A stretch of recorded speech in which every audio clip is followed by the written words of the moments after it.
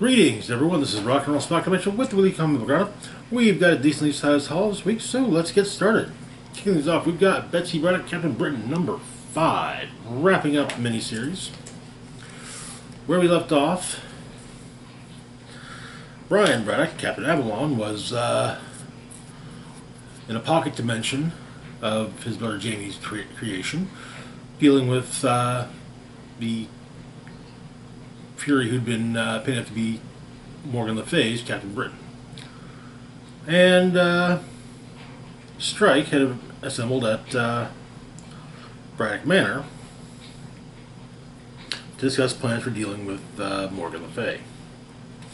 The issue begins with Betsy bringing Faiza Hussein in to speak with Strike. She is apparently the bearer of Excalibur. But Betsy explains that this is something that will come in handy in dealing with Morgan. As they discuss the plan, we actually see the plan going off, breaking into a greenhouse that now exists on the property, and infiltrating the building and the property and so on and so forth. Captain Avalon beats the holy hell out of the Fury, but is stopped by Ascani. Basically, it's needed for the sacred timeline.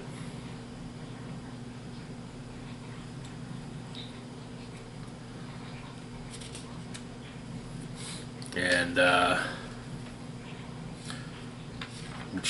but Rachel is going to be escorted in the evening's events by Brian and Megan, which causes Megan to say, just like old times.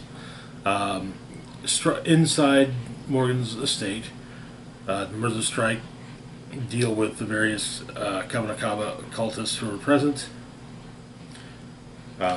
including stealing a Blightswell ring from one of them.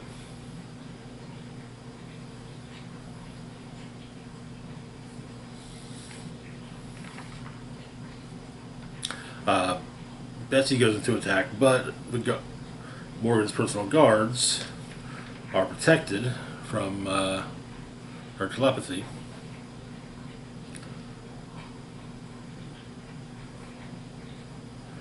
Meanwhile, Ascani, Captain Avalon, and Megan deliver the smashed up Fury to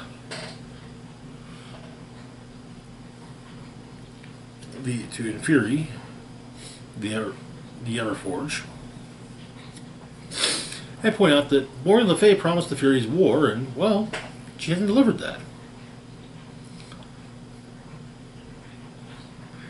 As Doombots are unleashed, Betsy turns the tables on Morgan, and Faiza, utilizing Excalibur,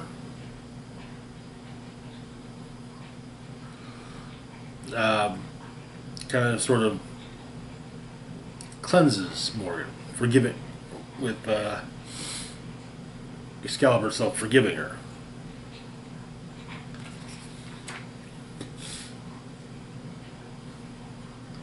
And it seems that for the moment, problems with Morgan have been abated, and the series ends with Rachel and Betsy heading off for Captain Britain core business. It's a good miniseries. Works well with what's been going on in the X books, especially with the fact that the X-Men books are hurtling towards the fall of X, which is not going to be pretty. So, kind of sad to see it go. It was a fun book. Also, I liked that it kind of canonized in the multiverse the recent Captain Carter miniseries. But anyway, moving on to our next book, we've got New Mutants Lethal Legion, number 4. Where we left off, the New Mutants had absconded with a weird engine from Count Nefaria's home, and were being chased down by his new Lethal Legion. including the recently hired Moonstone.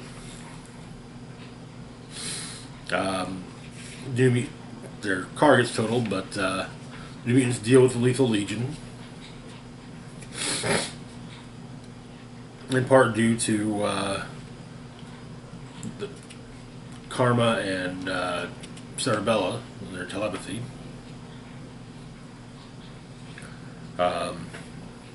Turns out that one of the creatures whose head was mounted on the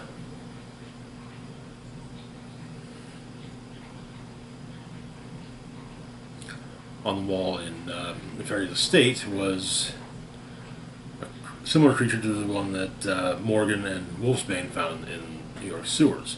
We also want to add for a sewer safari. Testimonials from Count Nefaria, Ulysses Claw, and Kraven the Hunter. Kraven the Hunter says, meh.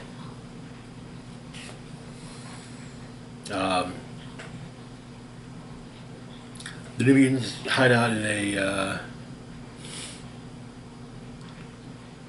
what appears to be a factory soon to become luxury housing. The telepaths are stopped by Karma and Cerebella are temporarily stopped by Nefaria, but they manage to take him down themselves. Morgan and Escapade discuss their issues.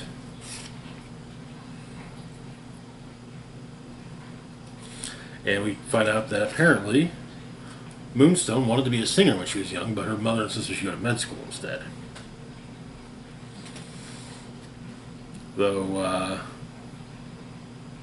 it is noted that Moonstone actually does have a rather nice singing voice.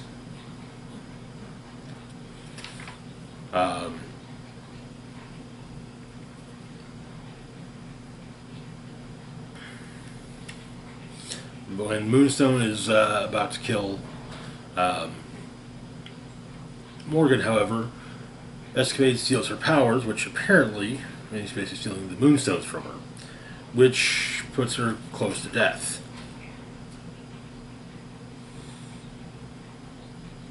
Mirage attempts to escape with the Weird Engine, but Lethal Legion ended up retrieving it and destroying the building that the New Mutants have been hiding out in, though they survive, with a plan to get the Weird Engine back and, well, once again, kick Nefaria's ass. There's also a podcast excerpt about why Count Nefaria is so afraid of getting old. Apparently, it's about a fight that he was in with the Wizard, in which Wizard basically said, it doesn't matter what you do because you're over 50. The idea basically being that, you're past your prime, go ahead, take over the world, you'll be dead in 20 or 30 years, and you'll be consigned to history books, and kids will use GPT chat to write plausible, poorly sourced essays about you. But, yeah. So ever since then, Nefaria's been wanting to, keep himself from getting older.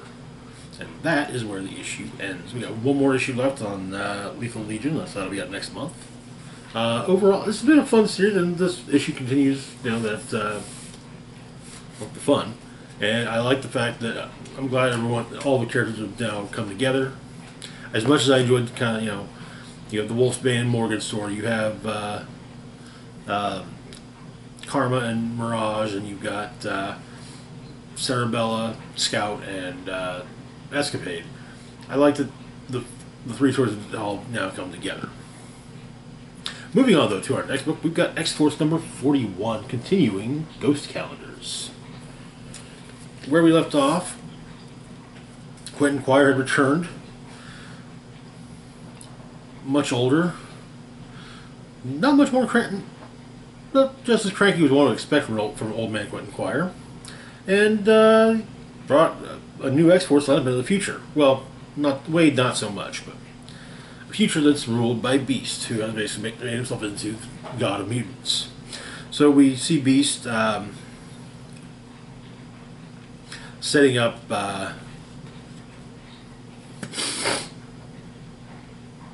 clone tanks for himself throughout historical locations. We've got one of the pyramids of Giza, the Colosseum of Rome, the Great Wall of China, Teotihuacan, Stonehenge, but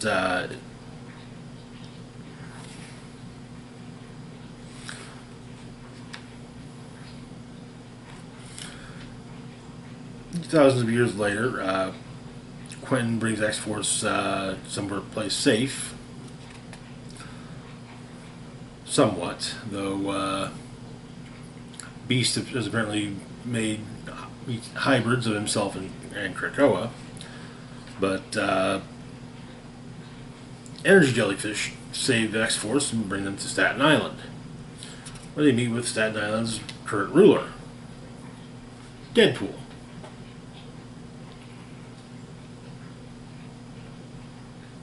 Which, fun fact, not the first time Deadpool's been the ruler of Staten Island.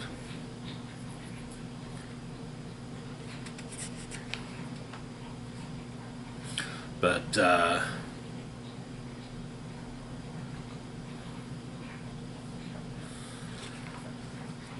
more of the hybrids attack, and,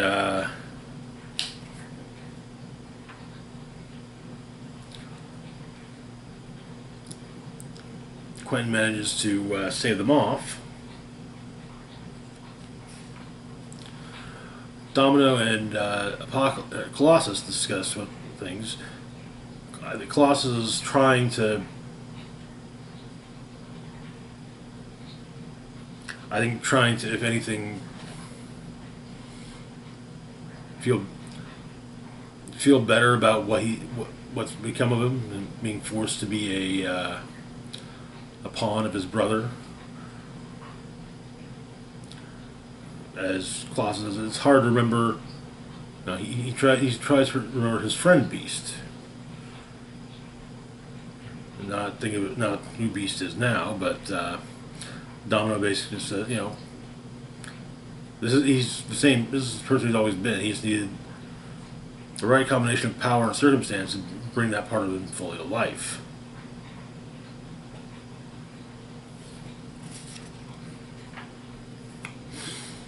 But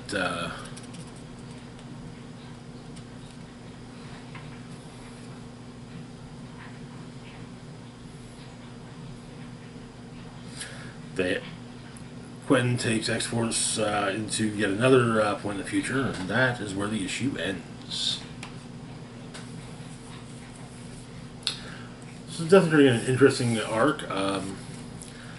I know I've mentioned this. I love the fact that both X-Force and Wolverine are both dealing with stories that feature Beast going evil. They're connected to one another, but different aspects of evil. Beast being an evil bastard. Moving on though to our next book, we've got Bounty Hunters number 35. Where we left off.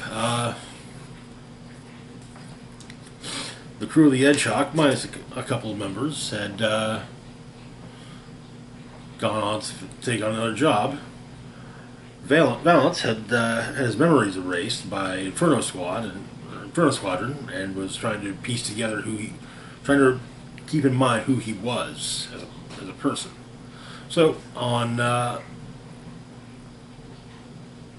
planet of Aslam in the Black Market District, Tonga meets with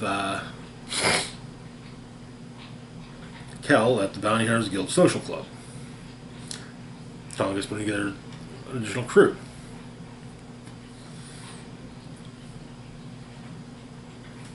A Claudite, this includes a Claudite that basically starts a massive bar fight so that Tonga can choose who's in the crew.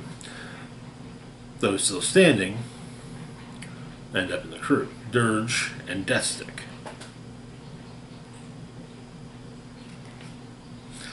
Apparently, though, they're going after Boba Fett. Valance is trying to remember those who were important to him. Those and just things that were important to him in general.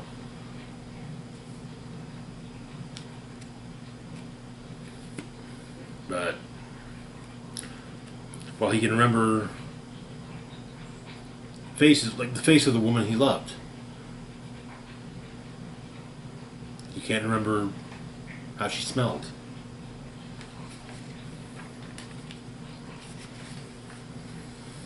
But even Bosk is kind of sticking up for him a bit.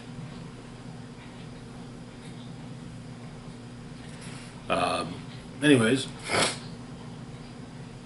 turns out Black Sun has a bounty out on Boba Fett, and the crew lands on the Rishi Moon, and full frontal assault on Fett.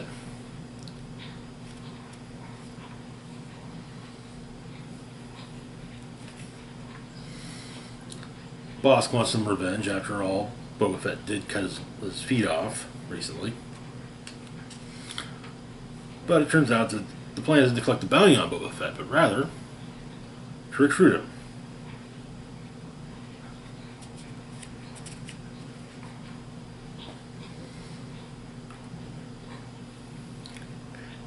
And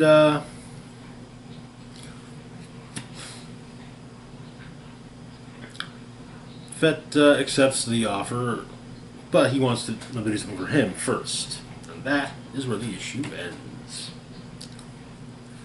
Interesting arc. So, interesting beginning to a new arc. I'm honestly glad to see Boba Fett popping up in the Star Wars Bounty Hunters series, even if it's just for this story arc.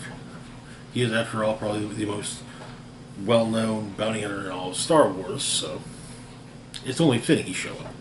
Moving on, though, to our last book for the moment, we've got The Incredible Hulk, #1. So, the Hulk Annual from last month, I believe, had a preview of this.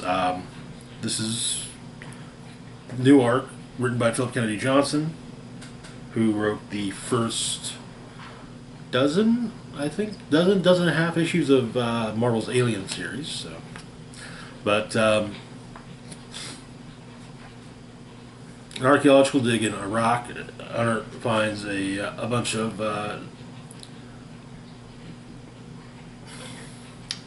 mummified monsters, and the members of the group poking around, they basically become the hosts of these monsters, and they're free to roam as the green doors shut.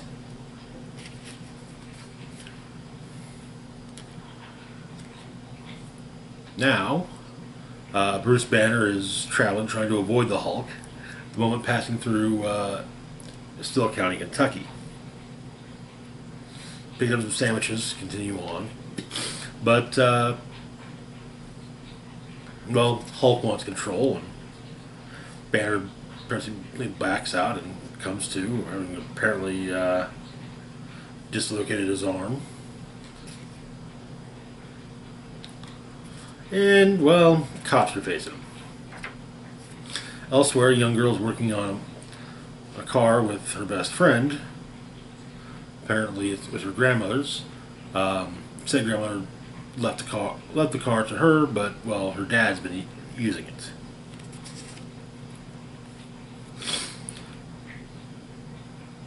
Charlene and her friend run off. The archaeologists from the beginning show up to deal with Banner, believing Banner to be one of them, sending out one of their own gets sent out.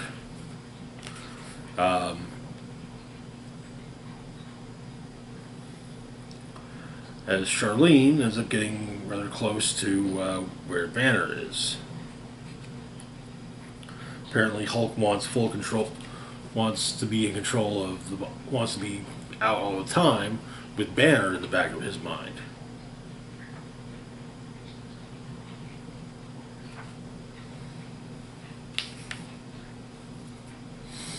And overall, Hulk also just wants to be left alone. But Charlene's dad catches up with her, crashing the car and wrecking it. But Charlene beats on her dad a bit. Reveals rather painful-looking burn scar on the side of her face. Shows it off into the woods, but the monster from earlier, well, takes on the form of Charlie's father. Also, the mother of monsters has resurrected Betty Ross. Or the mother of horrors, not monsters. Turns out that the mother of horrors wants Bruce. And she, and the eldest, calls upon the other monsters of the world. The Moloids, Man-Thing, seemingly even Ghost Rider.